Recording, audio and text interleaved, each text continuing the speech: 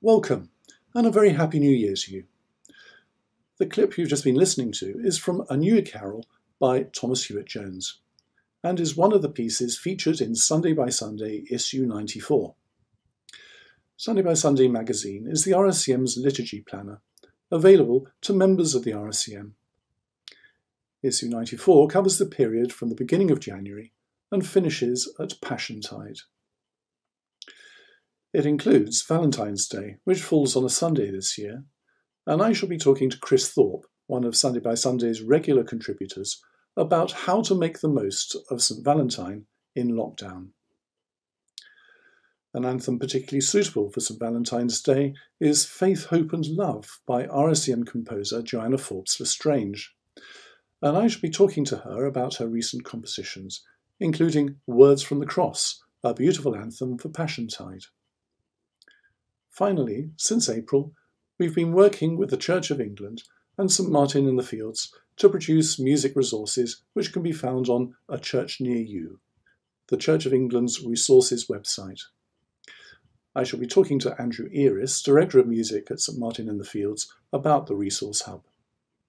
We have also been working closely with the Church of England to provide regular updated guidance for choirs and musicians during COVID. This guidance can be found on our website, and it will be regularly updated as and when the government makes new pronouncements.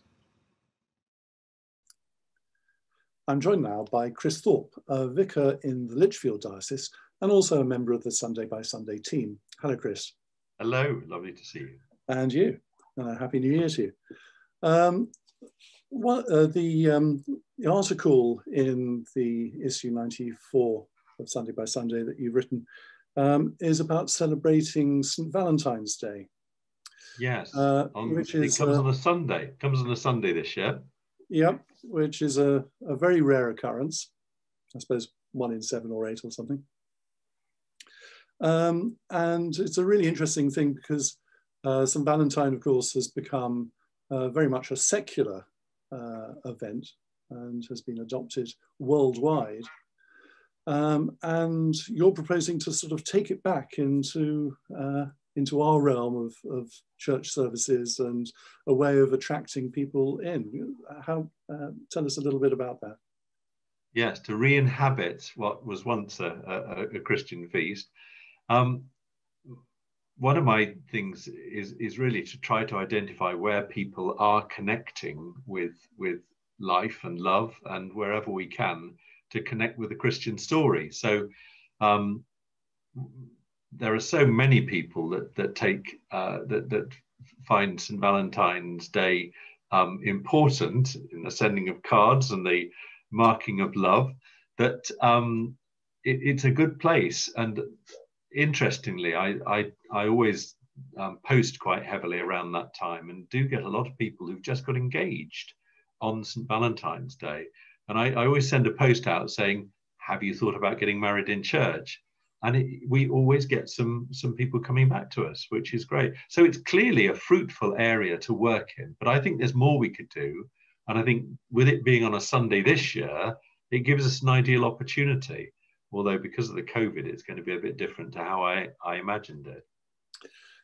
Yeah, you go into some details about things like cafe church and or social media, as you said. How are you going to adapt things to work with St Valentine in lockdown?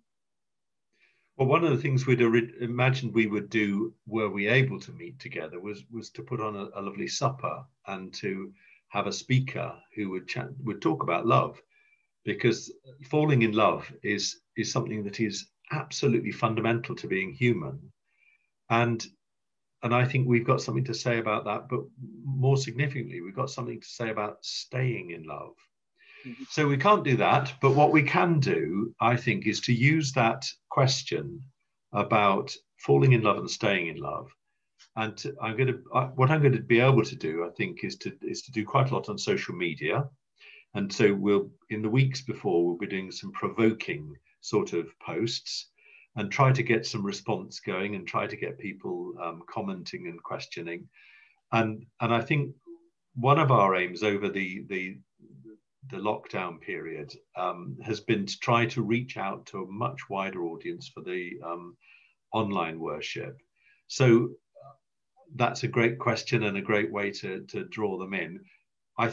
What I will do, I think, is perhaps interview a young couple who, if they're prepared to, have just fallen in love or who are just about to get married.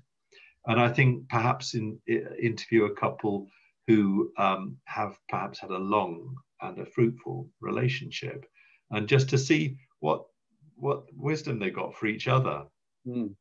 Lovely. I mean, last year I played for 2 weddings, just, you know, in the very brief opportunity that we had, and we, you know, we thought last year that come this year we would be avalanched by weddings, and, you know, we would be wall-to-wall weddings, but given the state with, you know, with the virus, it's looking a little less likely now, isn't it?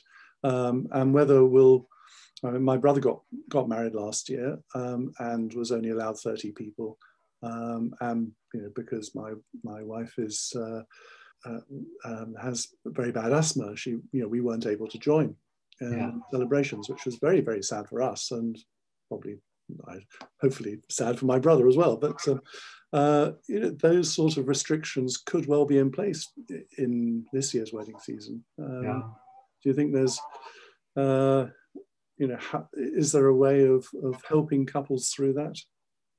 You know, that's been so true that a lot of people were planning to be married in 2020 because of the sort of the number 2020, and we had so many people cancel their weddings. I had so many people just before lockdown sitting in the study and just weeping with the pain, having planned a wedding for perhaps 2 or 3 years in detail, and then they rebooked for later in 2020.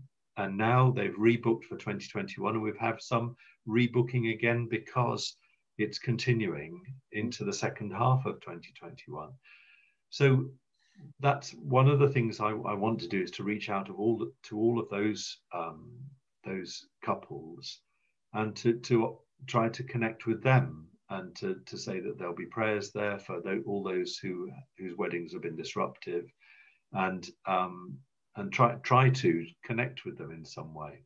But having said that, you know, people have become more resilient, I think, as things have moved on, and people just know that this is a really difficult situation to be in. And of course, one of the horrible side effects of lockdown has been on relationships. You know, people getting divorced and on the rise. And domestic violence has been hugely increased during lockdown. But I think that's, you know, that one day in the year when you do really get into trouble if you haven't bought flowers or chocolates, it's a great day to connect with people, isn't it? And to remind them that there's something more to this love business and staying in love. There's something about the maintenance is a kind of love. It's in a Fanthorpe poem, I think, that the careful ongoing construction of love through lots of little things. It's a lovely way of thinking of love once the initial falling in love bit has perhaps worn off a bit. Yes. Very wise words. Thank you very much, Chris. And at the end of your article, you mentioned about other opportunities of adopting secular sort of festivals within our worship. One of the things you mentioned is, of course, is NHS Day, which remind me when that is. It's in July, and it's early July. Okay.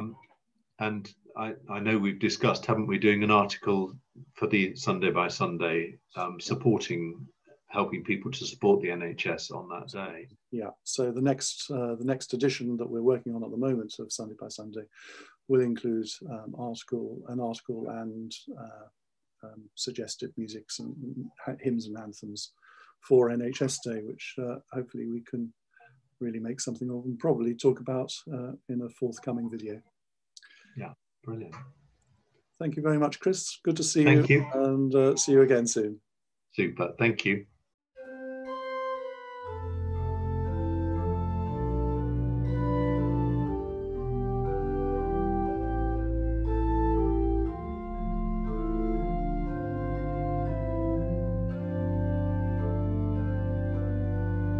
Love is patient, love is kind, it does not envy, it does not boast, it isn't proud, it does not dishonor others, it's not self-seeking, nor easily angered, it keeps no record of wrong.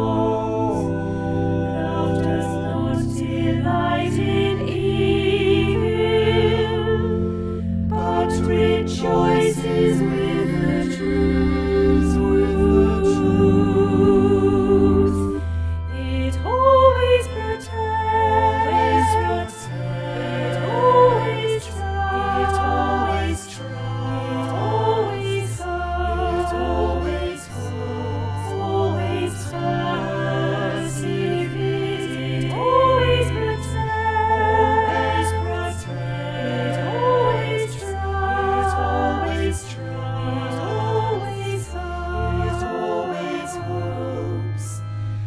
Love never fails. But where there are prophecies, they will cease. Where there are tongues, they will be stilled. Where there is knowledge, it will pass away. For we know in part, and we prophesy in part. But when completeness comes, what is in part disappears.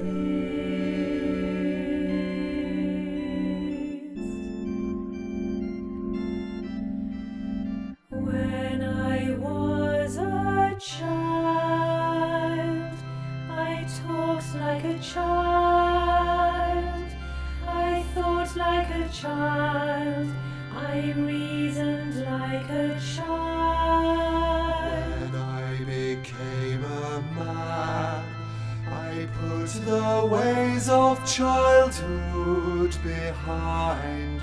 For now we see a reflection only, as in a mirror we see.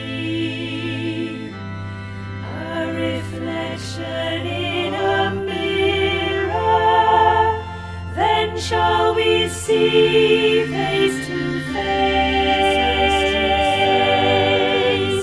Now I know in part, then shall I know fully, even as I am fully known. Now I know in part, then shall I know fully, even as I am fully known. And now these three remain: faith, hope, and love. But the greatest of these is love.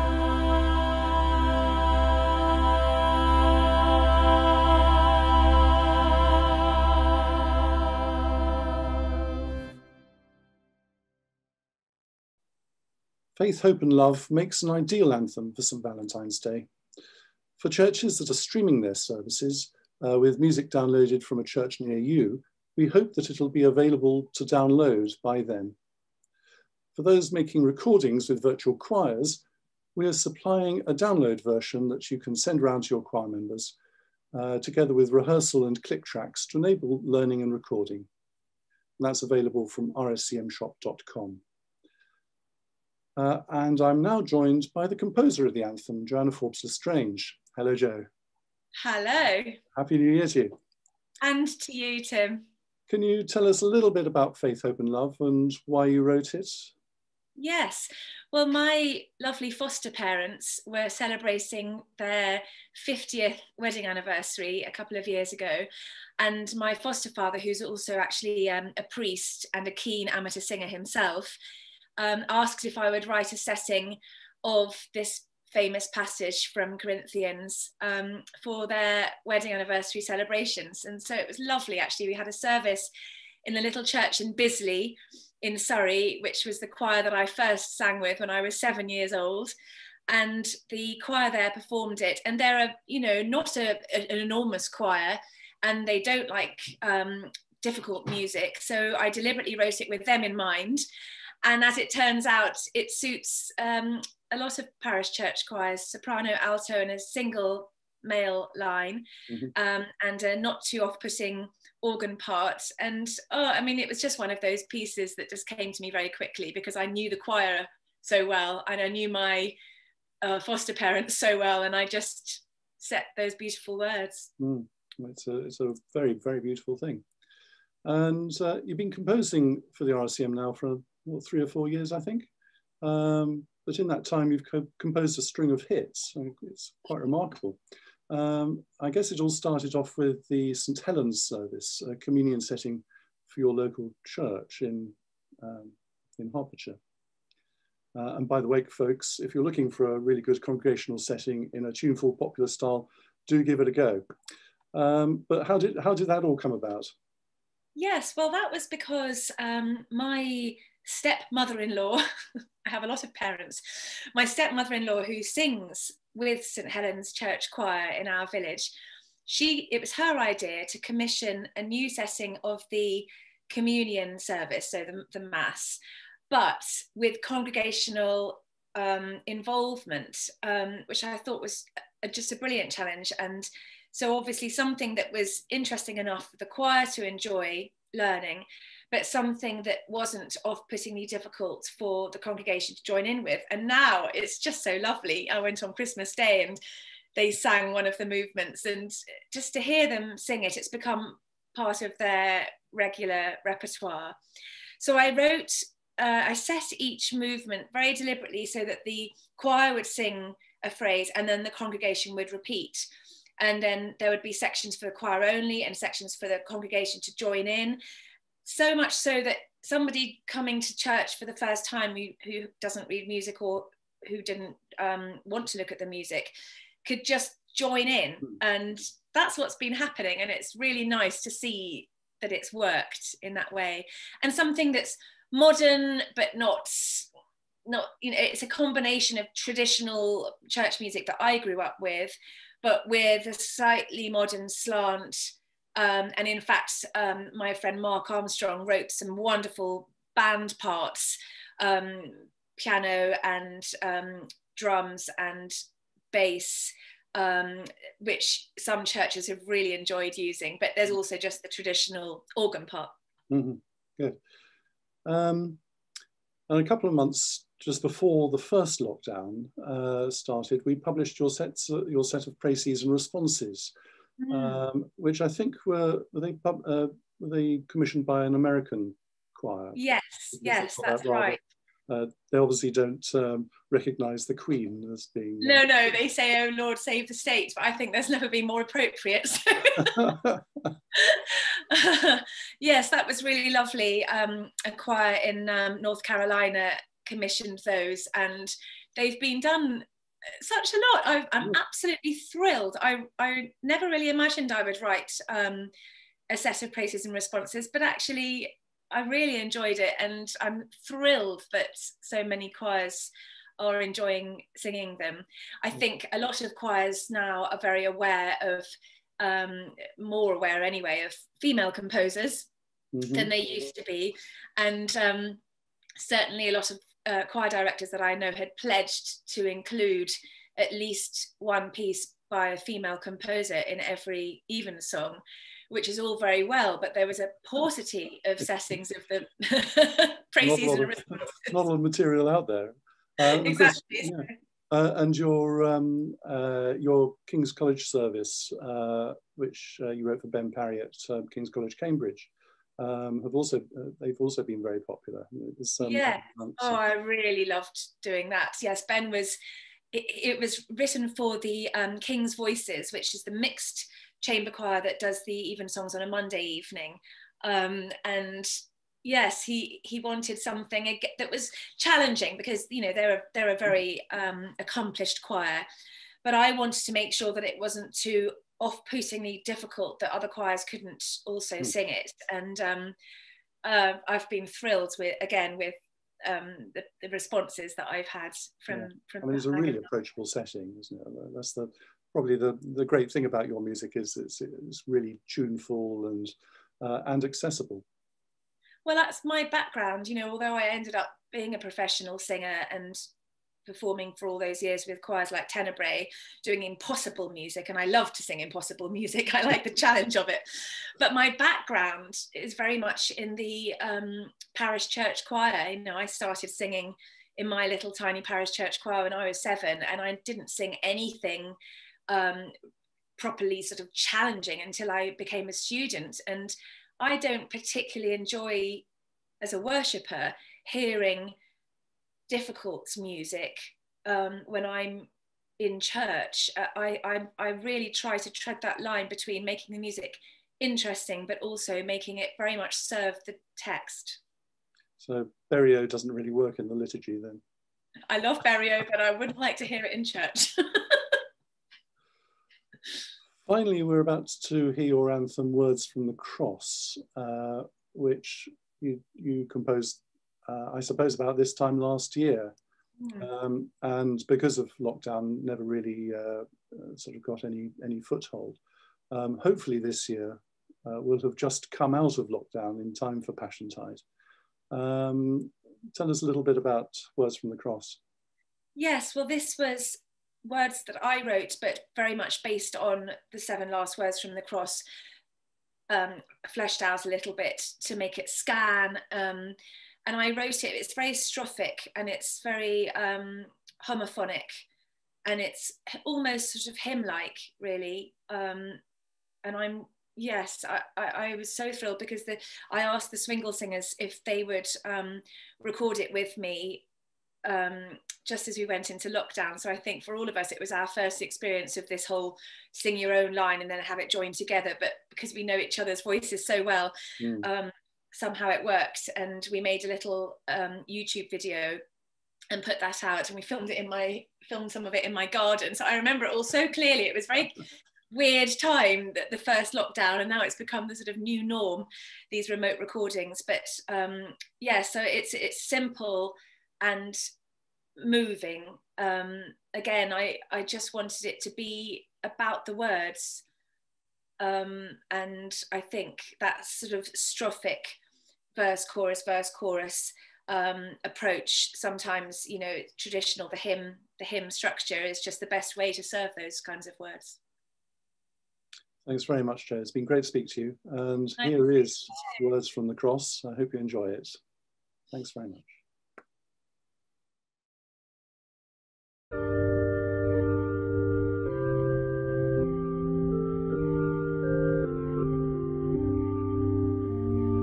Come hear the words that Jesus spoke while on the cross he hung.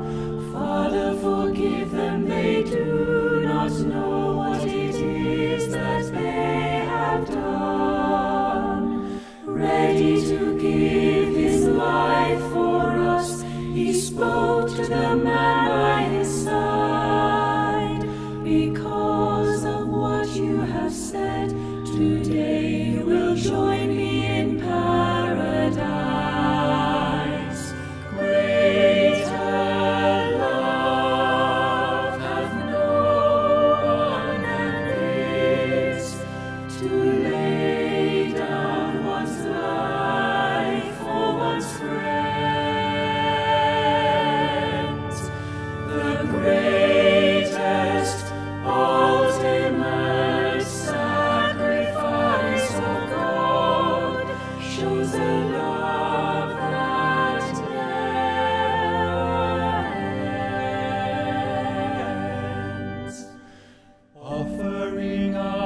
himself for love, he said to his mother and John, "Son, behold your mother, and mother, behold your son." Suddenly up to God he cried, "Why have you forsaken me?"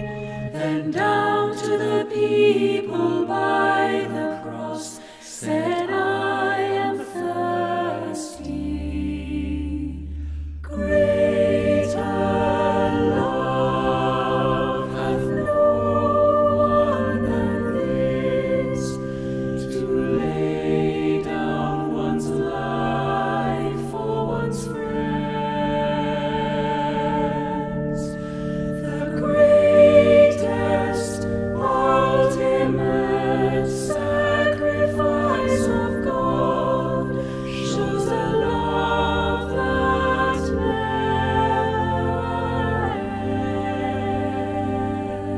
ends. Sour wine was given to him. Thereafter Jesus said, "It is finished," for soon he would be dead. His final words upon the cross, as his breath came to its end, were, "Father, into your hands my spirit I commend." Greater love hath no one than this, to lay down one's life for one's friends. The greatest, ultimate sacrifice of God shows a love that never ends.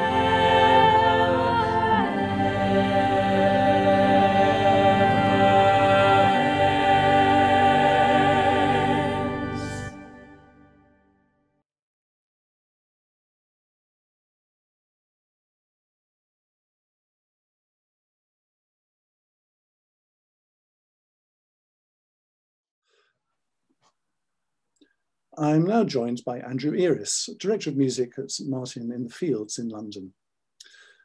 Andrew, can you tell us a little bit about a church near you and its resource hub, and how St Martin's became involved in it?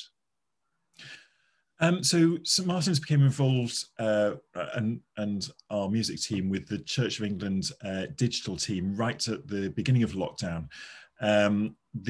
As many of you will remember, the very first weekend of lockdown, on I think it was the 22nd of March, the Archbishop of Canterbury did a service for Mothering Sunday from Lambeth Palace Chapel, just as everything was closing down in the country.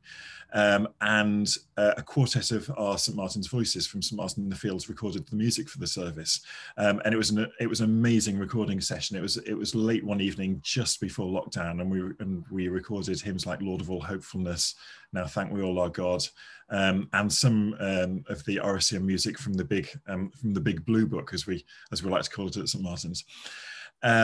And this service was broadcast on Radio 4 on 50 different local radio stations. And also it was the first of the weekly Church of England online services. And then after that, because we got quite a big set of pre-recorded music, luckily at the beginning of lockdown, a lot of our music was used in the weekly Church of England services. But then after Easter, so we were about 2 months into lockdown, we had the idea, myself and Adrian Harris, who's head of the digital program at the C of E, of how can we resource churches who were doing live streamed music or live stream services, but needed a music resource, and in particular rights-free music resource that they could use for their Facebook live broadcasts, for their YouTube broadcasts. So this idea came about whether we could record some new music each week. And that's when the conversation started with the RSCM and the C of E. And then ever since then, we've been producing 5 pieces of music each week based on the Sunday by Sunday resources, which are available midway through the previous week on the Church of England's A Church Near You resource hub. And it's grown from strength to strength, and it's been a really good project to be a part of. So yes, I think I joined the project, if you like, back in April. So I think you've done, is it 4 hymns for every week plus an anthem? How many musical items are there available now, do you think? We tend to leave about kind of 2 or 3 months worth of items on the hub at any one point. So it's a really kind of rich resource. And in particular, at the moment, we've had a particular special resource for the Advent, Christmas and Epiphany season, alongside the hymns. So as you said, we got 4 hymns and 1 anthem each week. We've also recorded 2 different mass settings, which was something that many clergy in the Church of England were asking for, that this was one of the really big gaps that they had in terms of their live stream output, and whether we'd be able to provide that as well. So the 2 masses by Peace Nardone and David Thorne are staying on the hub every week. So clergy and music directors can pull that resource off whenever they need it. So, I mean, who do you think is it really intended for? Is it local churches that are streaming their services, or is there anything else that? I think it's predominantly aimed at churches where they may not have a kind of regular music resource, and also churches where, particularly in these periods of deeper lockdown, as we've kind of just entered at the moment, music resources may not be so readily available. So this is absolutely not about replacing pre-existing resources. This is about facilitating and really trying to help kind of fill the gaps where it might be really hard to help local churches with the needs at any particular moment. And I know that very early on in lockdown, lots of churches were struggling by only being able to find, the only recordings they could find of hymns were things that you might find on CDs, but obviously you couldn't get the permission to use them. So hopefully this has really managed to fill in a gap there.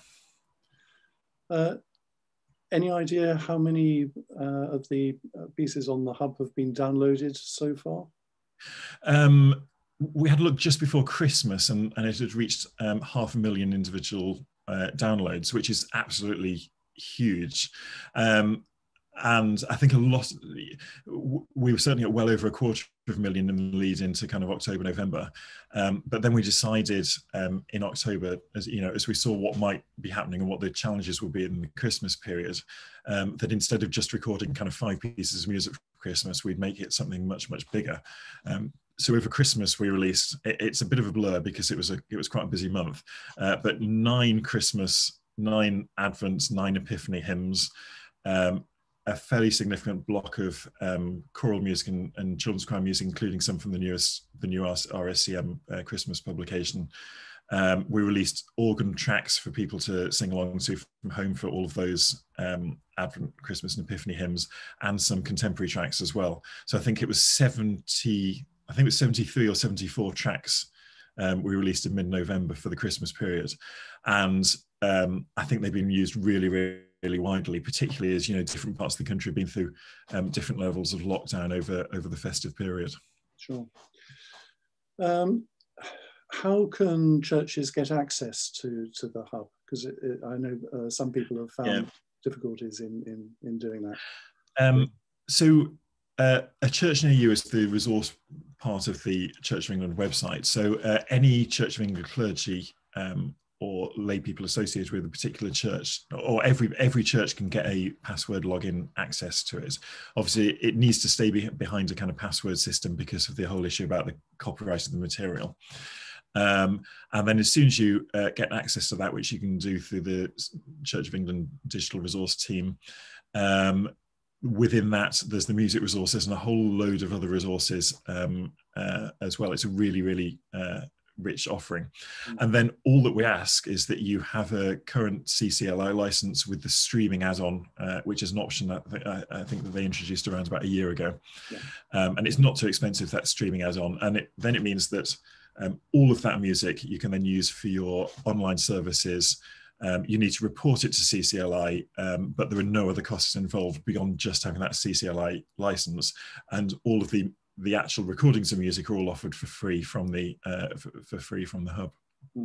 It really is a huge resource, isn't it? It's hopefully being used to great effect in churches around the country. And from our perspective, it's been a wonderful project for our choral scholars to get involved with, and also our St Martin's Voices after that. So during the deepest part of lockdown, we did all of these recordings remotely. So as I'm sure many of you will have, many people have experienced, is this the complication of doing remote recordings when you're recording individual lines and creating backing tracks and spending many hours editing it. So we did that for the first 3 months or so with all the hymns and anthems, and then from mid-July onwards, when we were allowed back in St Martin's for closed door recordings, we then moved that into very carefully socially distanced recordings with 9 singers, of which the singers meet now once a week and record those hymns, and often other music needed for other Church of England services, and sometimes it's some material for the Church of England Daily Prayer app. But actually there's been a kind of secondary benefit from our end, which is that it's been a really bleak time for musicians and and a lot of our singers, and actually this has given a kind of regularity to what, and given them a real kind of sense of purpose through a time that's been a really difficult part of their lives. Yeah. It's really helped to keep the community of music at St Martin's alive through this horrible period. Yeah. Well, I had a composer, one of the Christmas carols that you recorded, get in touch with me last week, because we had posted it on our website, and they just thought it. I presumably hadn't let them know, but they said what a beautiful recording it was, how beautifully sung it was. So thank you very much for that. Finally, do you know if there's one piece that has been downloaded more than any other? I was kind of asking about this before Christmas. I mean, certainly one or two of the really well-known hymns that we've done. We did Laws of All Hopefulness, I think, was in sort of quite late actually, in sort of August, September time. I mean, the things that got downloaded far more than anything else were the Christmas material.